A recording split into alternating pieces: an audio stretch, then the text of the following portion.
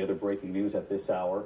From Los Angeles tonight, a plume of smoke hovering over parts of that city. The fire suddenly breaking out late today, forcing the evacuation of the famous Griffith Park Observatory.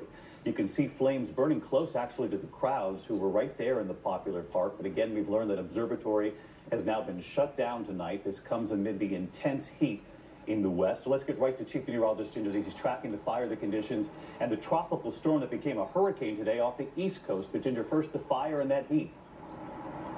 Yes, intense heat and very dry conditions. David, let's look right at the maps because the relative humidity we have plotted on here, that brown and white, extremely dry. Bakersfield, California, their relative humidity 18% as we look at that map. Medford, Oregon, an excessive heat watch. But you go east a little, Utah, Colorado, New Mexico, and Arizona, flash flood potential because of that monsoon moisture. Debris flows possible, especially on fresh burn areas.